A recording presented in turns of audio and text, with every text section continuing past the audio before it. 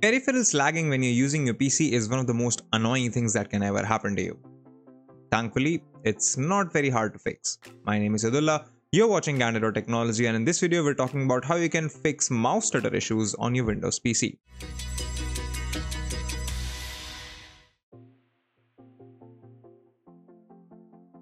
So the first thing that you have to do is, if you have a wireless mouse like this one right here, is that you need to check for interference. If you have a microwave or anything that emits radiation like a landline phone or anything like that around your wireless mouse, you can experience stutters and stuff. So just try using your mouse with a cable and see if that improves the performance. If it does, chances are you're running into some sort of interference. So make sure that you plug the dongle in line of sight of the mouse, that there are no wave emitting devices around your wireless mouse as well.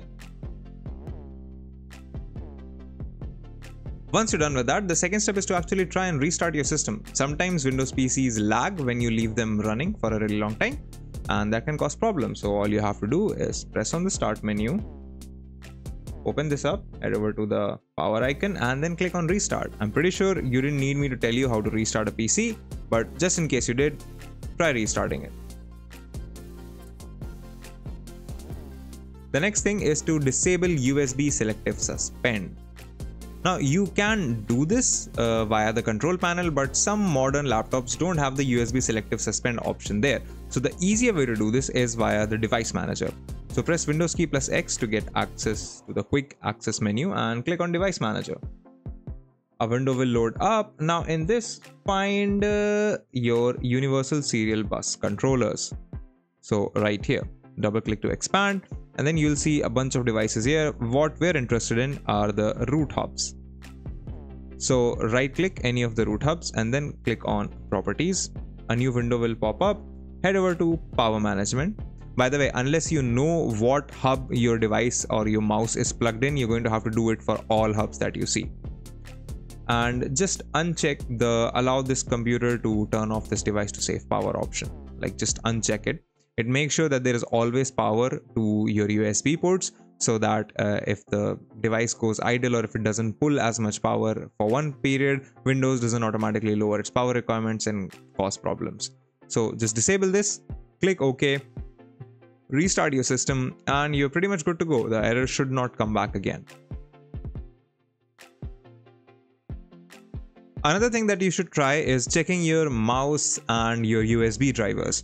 Now, granted, if you have a Logitech mouse or any other mouse that comes with its own software, what you can do is head over to the software. So if you have G-Hub, click on your system tray icon, double click the G-Hub icon to fire up the program. Yeah. So sometimes your program might not be up to date. As you can see here, a newer version of G-Hub is available and it's asking me to install it. But also you should check for firmware updates to your mouse. Now, if you have G-Hub, you can just go to your settings menu, which is click on this icon right here, scroll down, go to settings, and you will likely see a way of enabling automatic updates right here. So this makes sure that your software is always up to date. Now, if you want to change your gear settings, head over to this My Gear icon, click on your mouse, and this will show you if there are any firmware updates available. If there aren't, if your firmware is up to date and G-Hub doesn't tell you to update anything, you're pretty much good to go on your mouse's front. Now, if you're working with any other device, you can try updating your drivers directly from the device manager. So the first thing that you have to do is press Windows key plus X to open the quick access menu, head over to the device manager. And in here you will find under mice and other pointing devices all of the mice that are connected to your system or have been connected to your system. So I know that this is my trackpad driver, but any one of these four is also the device for my mouse, which doesn't show up in the proper name. So just right click on update driver. You can update this two ways. So you can either search automatically for drivers, and in 99% of the cases Windows will tell you that you have the best drivers installed. If that doesn't work, go back, click on browse my computer for drivers, click on let me pick from a list of selected drivers, and this will give you the legacy or sort of the default drivers that your Windows PC has for a mouse. or an HID compliant device. Select mouse in it, click on next, and that driver will be installed. You might need to update it afterwards, but this is a good way of resetting your drivers, getting them to the base level where you know it will be working and it won't be a driver issue. The final fix I have for you is to just disable enhanced pointer acceleration. I don't know why you would have it enabled. It makes using your mouse jittery, it gives you incorrect feedback, and if you play FPS games, you will never be able to aim consistently with this feature turned on. So just press the Windows key to bring up the start menu and search for mouse settings. Click on this to open your system settings.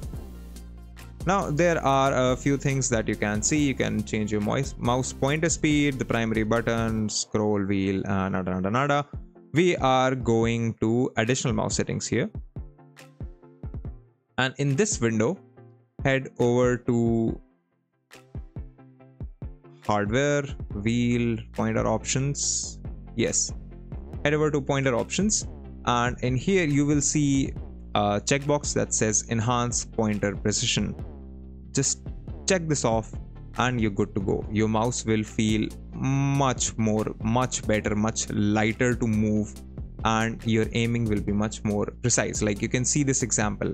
For the same range of motion between these two settings, my mouse moves much more quickly, much more lively.